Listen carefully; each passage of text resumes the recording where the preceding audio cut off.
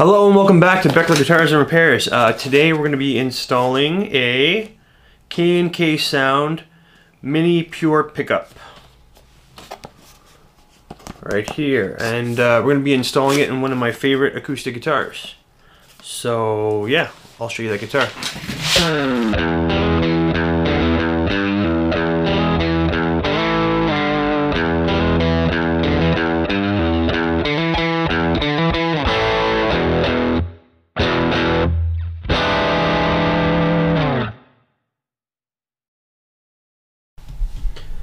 Alright, so here's the guitar we're going to be installing it on. I'm going to do another video just about this guitar in general, showcasing it and its specs, because it's pretty cool. Yeah, I built this about 8 years back or so, and it's always been one of my favorite guitars. It plays great, and sounds really good, and it looks pretty cool too. So I kind of modeled this after a Martin, a specific Martin, the Clarence White model,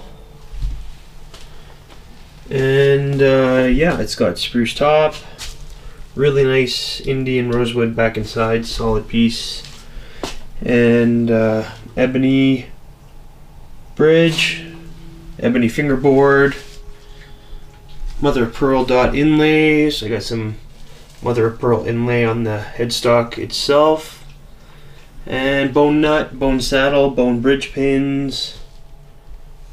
Yeah, it's pretty nice. I really like the herringbone on there. I think it looks pretty classy. But yeah, if you've never built an acoustic before, it's awesome. It's extremely rewarding, but it is time consuming. It takes a lot of time and tools and sanding. So there's just a look at the back. It's got a really nice rosewood on there, and this is a Spanish cedar neck. Yeah, and I put some nice Schaller tuners on there. So anyway, I'll be doing another video on this guitar specifically, but today we are just going to install this pickup. So I've just been reading the manual. The first thing we need to do is to take the strings off. Then we need to drill a hole in the back for the pickup, like where the output jack's gonna go. This guitar has never been drilled for a strap pin or anything, so I'm going to be going in straight into the wood, no other place where there's been a drill hole.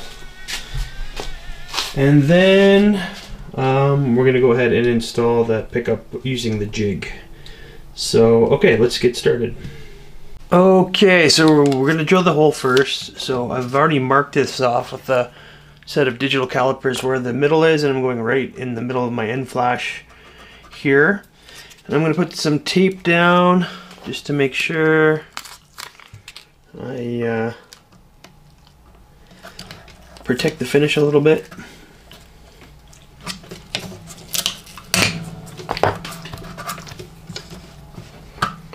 There's my hole there, and I'm just using my awl to make it a little easier for my bit to get in there so I don't slip.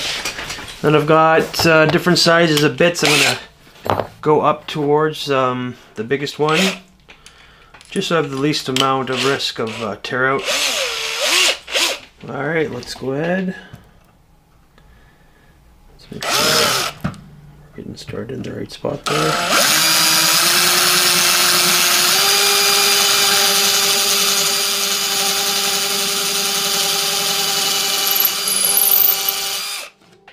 Okay, and then we'll go one step up higher to the bigger bit.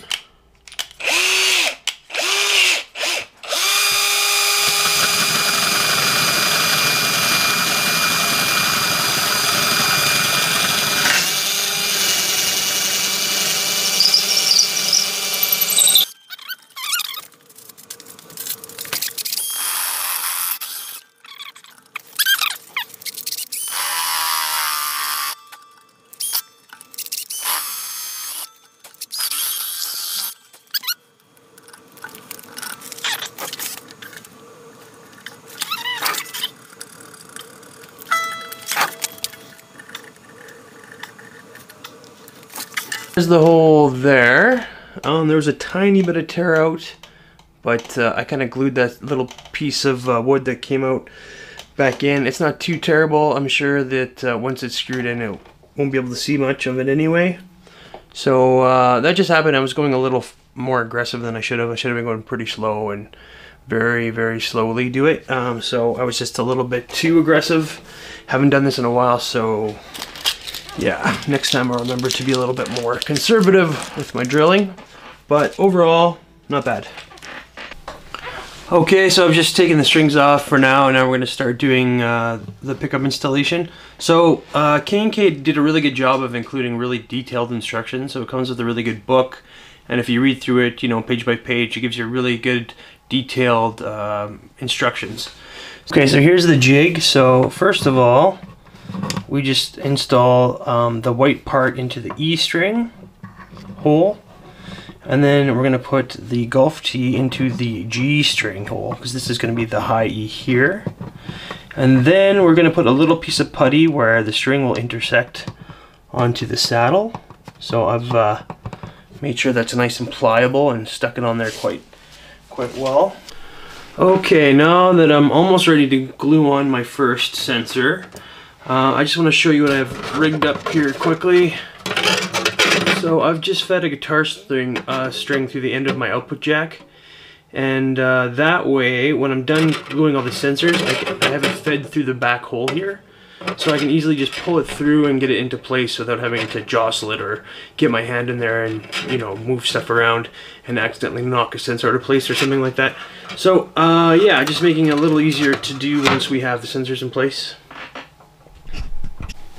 Okay, so the next step is to put one of these sensors and then put it right onto the sticky putty, and then get some glue on there and then glue it into place using our jig here. So I'm going to go ahead and make sure it's on there pretty well. Just maybe really make sure it's stuck on there good. So yeah, just give it a little bit of pressure and really make sure it's on there well. And then I'm going to go ahead and put a little bit of the super glue. So I have this super glue gel. So I think they want you to use the gel just because there's less chance of it running when you put it into place. So here's the order it's going to happen. I'm going to put a little bit of glue there. Then I'm going to put this white T into the E string hole. Then I'm going to put the brown T back into the G string hole to keep everything square. And then I'm going to manually push up on this jig until that glue sets. So let's go ahead and do that.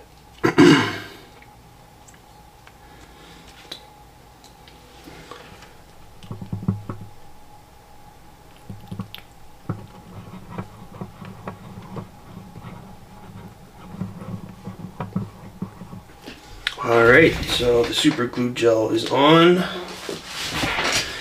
And now I'm going to go ahead and take out the brown tee and put this into place.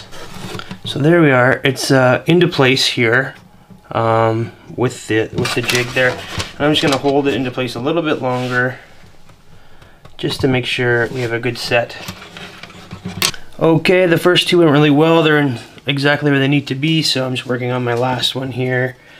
So yeah, I make sure that's on there quite well onto the putty, and then I put a generous amount of gel on there, not like a crazy amount, but a good coverage amount. And then I'm gonna find my, and then I'm just pushing it into place.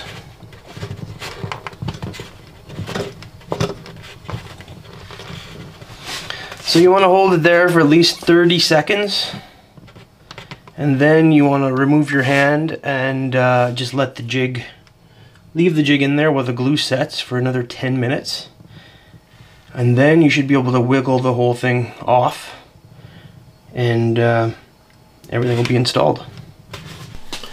Alright, now I'm just going to use a mirror. Everything's finished. I just want to use a mirror to show how everything's kind of as it should be. See if I can get a good angle there.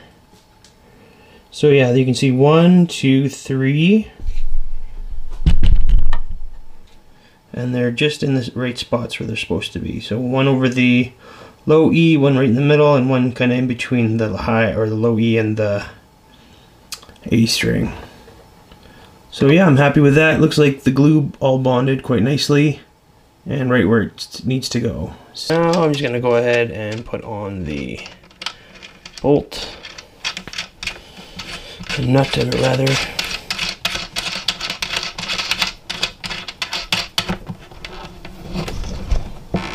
Okay, nice and tight, and then just the last part that goes over the bolt. There we are. Okay, so I have the guitar all back together, everything's installed. So yeah, there's our input jack there, and yeah, everything's working well. I have it plugged in, make sure it works, and it does. I'm plugged into the Marshall AS100D Soloist, and I'll just give you a quick idea how it sounds here. Everything seems to be nice and balanced in terms of output, so I'll just go through E to E here.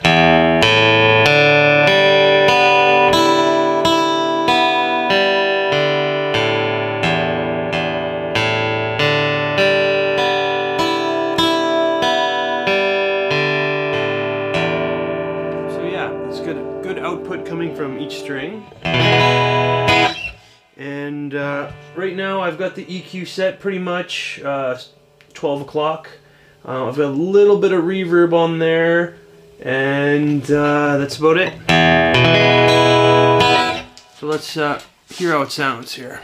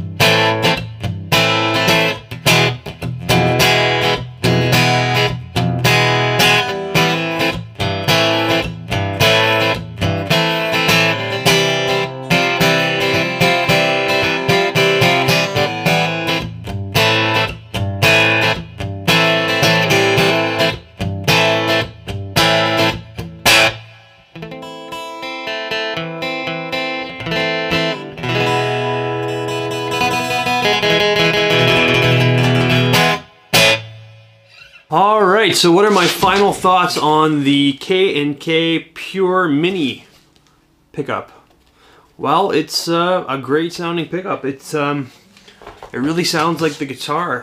Sometimes when you get pickups and you install them in your favorite acoustic and it doesn't sound like how it sounds like just playing it acoustically. So this actually captures the sound of this instrument really well. It sounds the same coming through an amp as it does just playing naturally, and really great sound, nice and balanced. All strings come through really nice and clear, and the installation was not that hard at all.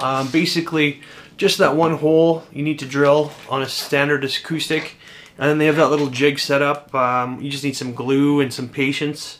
It's a really easy to install pickup. It's not too expensive either. I think I paid around $220 for this pickup. Yeah, if you find a good deal on one of these, absolutely take it. I'm going to be buying more of these for more of my acoustics because, yeah, no fuss, no muss. It's right there. You don't need to worry about batteries or any sort of controls or anything else like that. You just do that right from your amplifier or whatever EQ you have. If you're plugged into an interface or something like that, it'll be all done on the thing rather than the guitar. Yeah, the installation went really smooth. I guess the only issue is I got a tiny bit of chip out. I don't know if you can even see it there, from just being a little not quite careful enough with the drill. But I've sealed the chip and you can't quite see it. So just something to be aware of when you're drilling into an acoustic guitar. Take your time and go slowly, step by step, with the different sizes of drill bits. Or if you've got a Forstner bit, that works great too. I didn't have one today.